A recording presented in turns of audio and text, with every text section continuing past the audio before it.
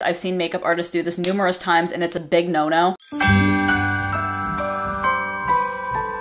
Hey guys, welcome back to the 14th day of the 25 days of Kitmas. I hope you guys are all having a great day and having a really fun time with all the Kitmas videos. I want you guys to know that I thoroughly do appreciate each and every one of you, especially if you guys have tuned in for the last 13 days. I am honestly really grateful for you guys. As you can tell by the title of this video, I'm going to be going over makeup kit sanitation. I do know that some cosmetology schools do not teach the correct hygienic procedures to sanitize makeup, so I really want to make this 100% clear for you guys. And I also want to explain the reason behind why we also sanitize our things this way as well. So let me go ahead and get started because this is probably going to be a lengthier video. Okay, I'm going to take you down a little bit closer just so you guys can kind of see what we're working with here. The main things that you really want to have in terms of actual sanitation are 3 basic elements, and this is going to be your 70% alcohol. This is what you're going to spray down all of the powders with, or your tools that you're using. You do need to have 70% alcohol exactly, because if you go any lower than that, then it doesn't sanitize it enough to kill any bacteria on your items. But if you go over the 70%, then it does absorb too quickly to actually sanitize anything. So 70% is the exact ratio that you want. I do have mine conveniently in this spray bottle just so it is a little bit more handy. This one's just one that I got from my beauty supply store. And then you also want to have another essential, which is a palette of some sort. This one is just a clear acrylic palette, although you can buy a metal one if you want to. I just prefer to have a clear one just so I can see the true color pigmentation of a color instead of having it distorted by the metal color. This one is from the Artist Kit Company, although I can link you guys another one that I found off of Amazon. Having a palette though is really essential to scoop out any cream products and depot them. You always want to avoid physical contact with any of the products with your hands,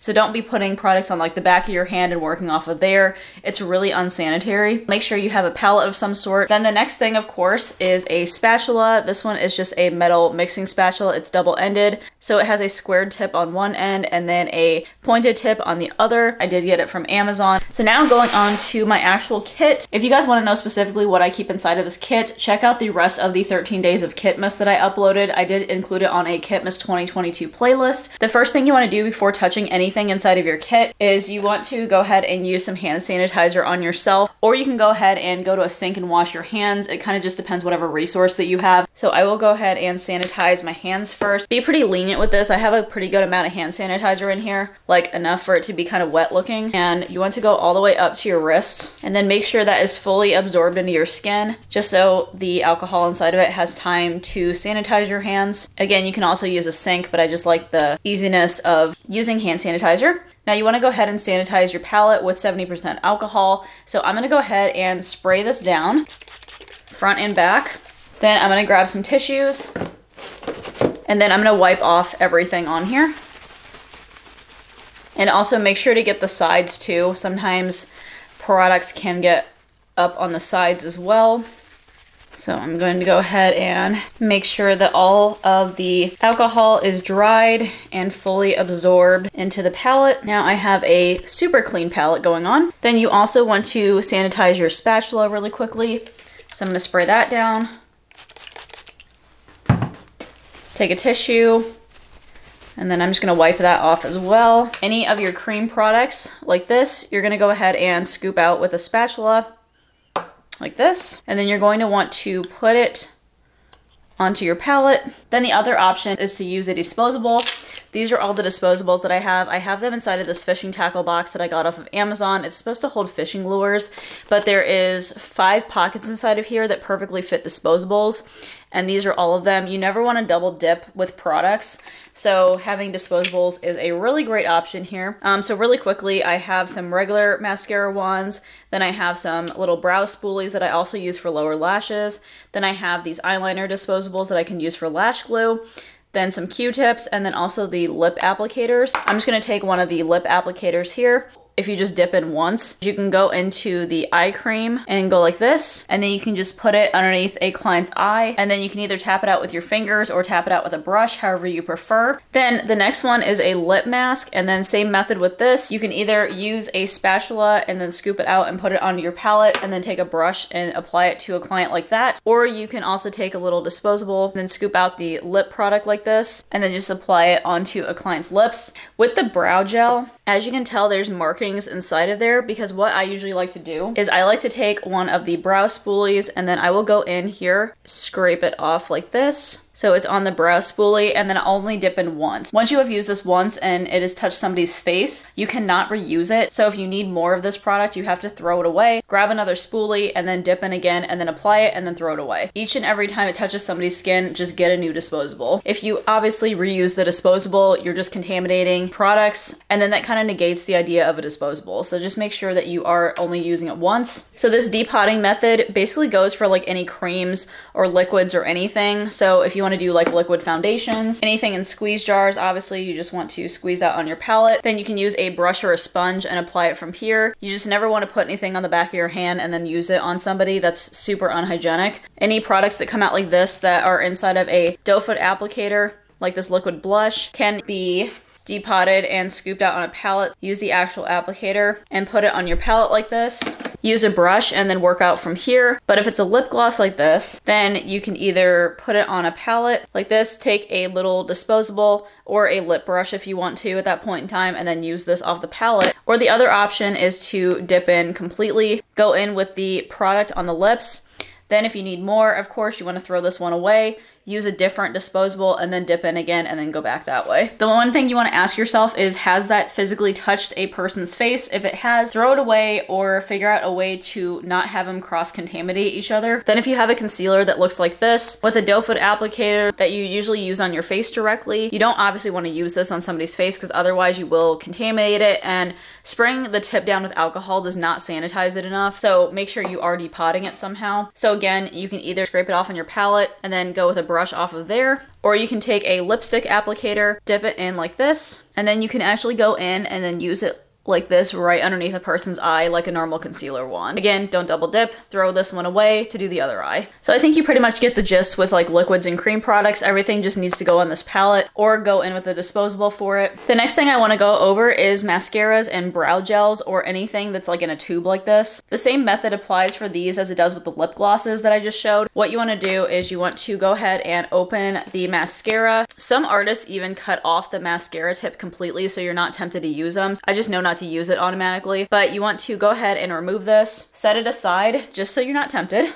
Then you want to take one of the little mascara spoolies. I do personally like the ones that have these colored tips on them, just because you can actually see the product physically if it's on there. The black ones usually blend in with the mascara, so you can't really see it as easily and see if you are coating it well enough. Then what you want to do is you want to go ahead and dip in with the mascara. You can definitely notice where the mascara actually is on there and if you have enough. And then you want to go ahead and apply it on somebody's eye. Then if you need to go on to the lower lashes or you need to add more mascara, don't just double dip again. Once it's touched somebody's eye, you want to throw this away. Get a new mascara wand, dip it in again, and then apply it again. And then you can safely close it back up, and that way there's no cross-contamination happening within the mascara tube. Then same thing for eyebrow gels. And I know a bunch of people do use eyebrow gels directly on people, but keep in mind that you are still physically touching somebody's face, so you need to have the same sanitation procedures that you do with mascaras. I will take a brow spoolie, and then I'll dip in like this, and then I will apply it to one eyebrow, and then apply it to the other if I need more. I feel like I'm repeating myself now, but just throw it away, grab a new one, dip it in again, and then apply it. Then as far as any powders go, like these are all my eyeshadows that I keep. They don't have to be scooped out or depotted or anything. They're not the same thing as cream items because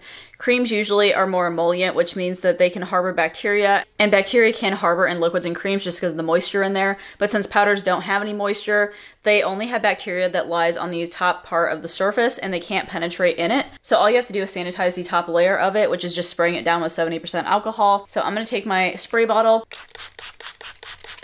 You're gonna notice all of these got darker because now they're wet, obviously.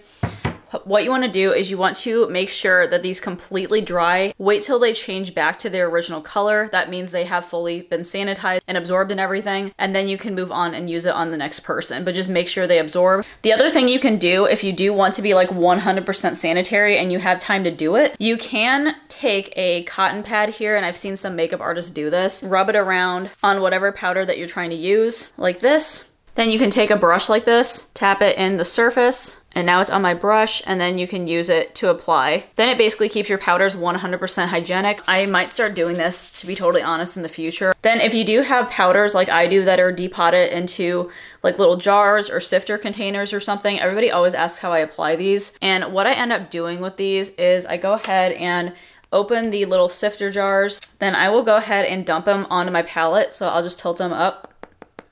Tap a little bit of it out. Now that it's on my palette right here, I'll go ahead and take a brush and then work off of there. And that's how I hygienically use this. Of course, any other powders like highlighters and everything can just be sprayed down directly with the alcohol. Then of course, with any eyeliners like this, they are creams. So you wanna go ahead and make sure you scoop it out. You guys can obviously see all of my scoop marks inside of there, which means I have been hygienic with this the whole time, but you just wanna scoop it out like this. Get a little bit on your spatula. Put it on your palette and you can work off of there with a liner brush. And while I'm on the subject of liners, I do want to mention really quickly that it is not hygienic to carry around liquid liners or felt tip liners. So this is mine personally that I have with me. And this is a felt tip liner. As you can see, it's a sponge, which means that you can't hygienically sanitize this. Even if you sanitize it with alcohol, the sponge actually goes all the way down into the middle of this barrel right here, and the alcohol cannot travel all the way through it to sanitize it. You can't sanitize sponges with alcohol. And then same with felt tips, they are brush tips technically, and then those do go all the way down into the barrel too. You have to use them directly on somebody's face and you are touching them directly. So again, that's a huge no-no. So if you guys have any eyeliners that are felt tips or brush tips, please get rid of them because they're not safe to use on people. Then I did want to really quickly touch on sponges. So a lot of the times artists will use sponges to blend in foundation or blend in concealer, apply powder, etc. I have a whole bunch of these sponges that I have for myself, like these little guys. You cannot reuse them on people. So either A, you're going to have to gift them to somebody after you use it, or B, you're just going to have to throw them away. Alcohol and even really hot water and dish soap cannot kill all the bacteria inside of a sponge. It is a sponge, which means it's going to absorb product. That's why it was a horror story a really long time ago on YouTube when people were like cutting open their beauty blenders and found a whole bunch of stuff on the inside of it that was super disgusting. Like it looked clean on the outside, but it definitely wasn't on the inside because you cannot get those things 100% clean. So please do not be reusing beauty blenders on your clients. I've seen makeup artists do this numerous times and it's a big no-no. So just don't do it.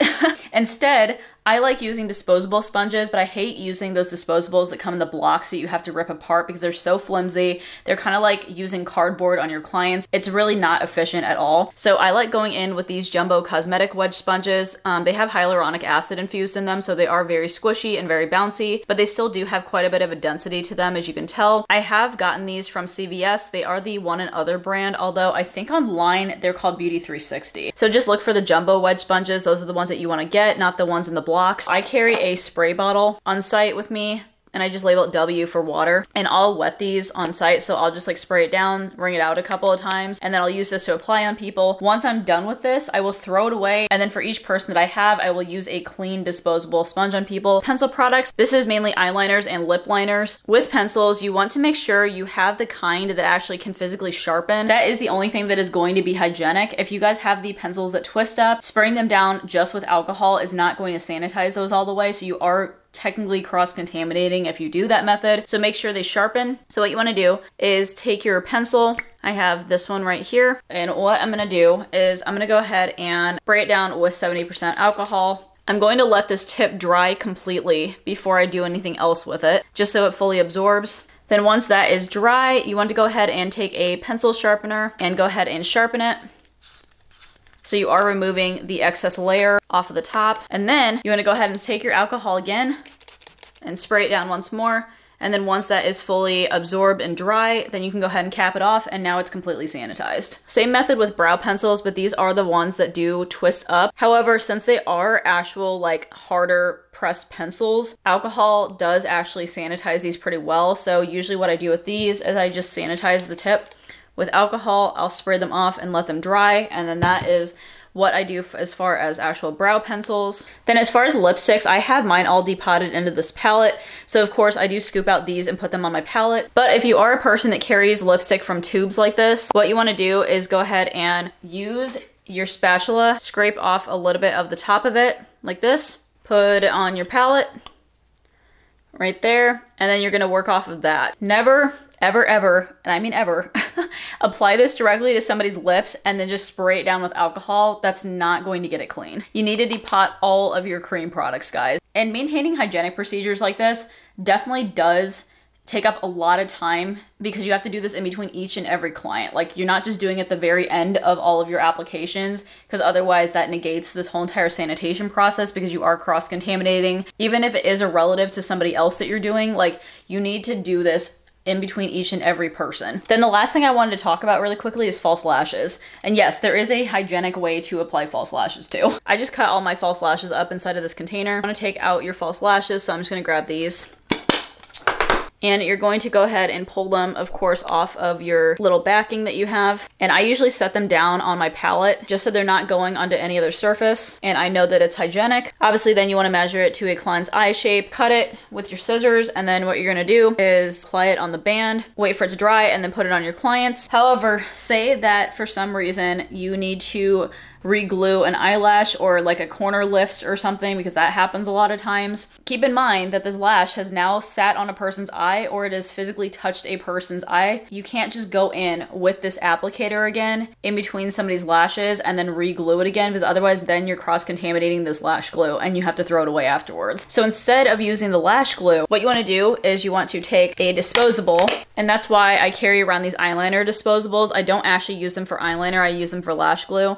So they have little protectors on top of it, but once you take away the protectors, it's this thin little applicator. And then same rules apply with the double dipping. So remove the applicator, then you want to dip in a little bit in the lash glue. Make sure you have some coated on there, and then you can go in right here on somebody's lash line and then re-glue those. Or if you needed to take it off completely, then you can go along the lash line and then re-stick them again. But again, just don't double dip. Anything that has touched somebody physically, you cannot use the original applicators of a product on again. So yeah, that's just like pretty much the rule of thumb with this. And yeah, that is about it for this video. So if you guys really did enjoy this and learn something, then definitely go ahead and give this video a big thumbs up, and also hit that subscribe button if you haven't already. If that button is still red, you have not subscribed, so go ahead and subscribe. And also hit that notification bell to get notified of each and every upload that I do. I will be uploading a new video all the way up until Christmas, so definitely go ahead and turn on those post notifications so you guys will get notified of whenever I upload. As always, I hope you guys are having an absolutely fantastic day, and I will talk to you guys in my next video.